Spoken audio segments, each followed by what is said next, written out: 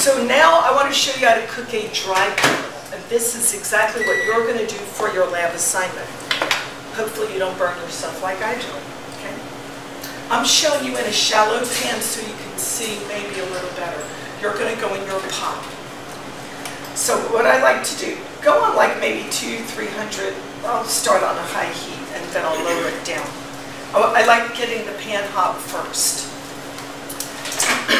If you're making a large batch, you would add it in stages. I'm going to show you how to add in stages. This is a small quantity, pounds or small.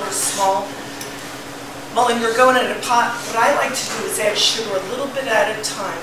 When it starts to melt, then I add a little bit more. You cannot go through any sugar stages this way. You only go to caramel. It's your only option. It's quicker, but it's only for caramel. And we're going to make a caramel candy. We're going to stop the cooking by adding cream and butter. I always forget the lemon, which goes in at the beginning. So another thing that helps prevent our sugar from crystallizing is adding a doctor. A doctor is an ingredient that helps prevent crystallization. We have several types of doctors, and depending on your recipe, will determine which doctor you use. When I was in school, we only used lemon juice. Period. And Caro corn syrup. So you're supposed to rub this in there, but I can't stand it on my hands. I'm just going to kind of add it here. But it will burn in the pot, so I'm going to get a little bit more in there right away. And I could have done that with the other batch. I like you to use wooden spoons when you're doing a caramel like this, because this is what happens. I know it's silicone and it's okay, but we're cooking at such a high temperature, you ruin them. So we just got brand new wooden spoons in. Some of them, the Bake One students have been using them, so some of them have a little bit of stuff on them. The goal is to have this the same color the whole time. So try your shaking, but you're going to have to stir at some point. Just don't go crazy with your spoon.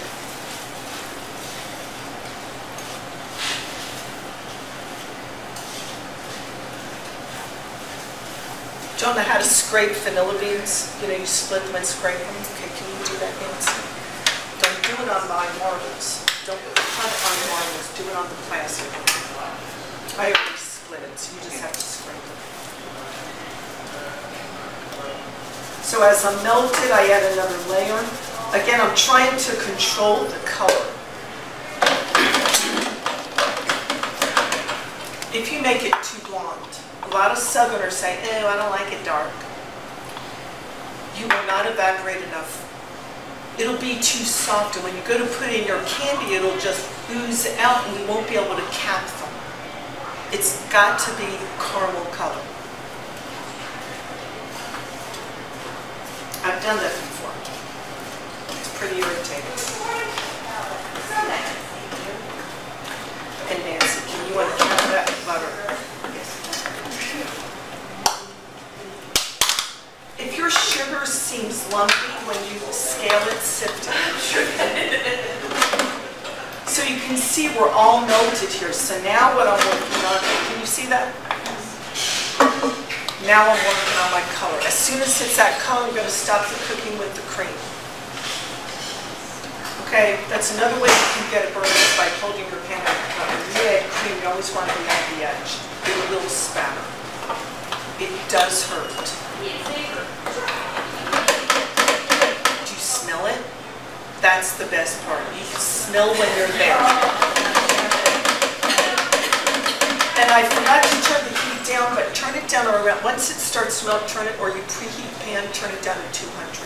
I'm on 350 right now, and it's going a little faster than I would like. Sorry. And I want you to be able to control your caramel, okay? And the other class, with all the people who had to cook it, you know, it was just,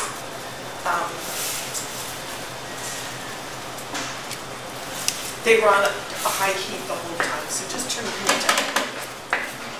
We're going to add the butter. So if you want to make caramel sauce, same thing, but more cream, less butter.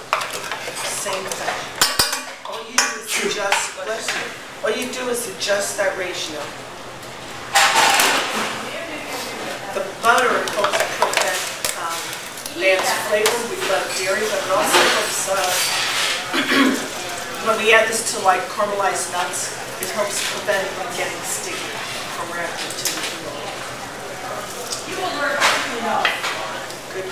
This is just perfect. I hate to say it, but for once I'm doing it right. So you get to see the right technique. That is a no. I'm going to take it. I don't get them very often. All right, Nancy, can you help me scrape that?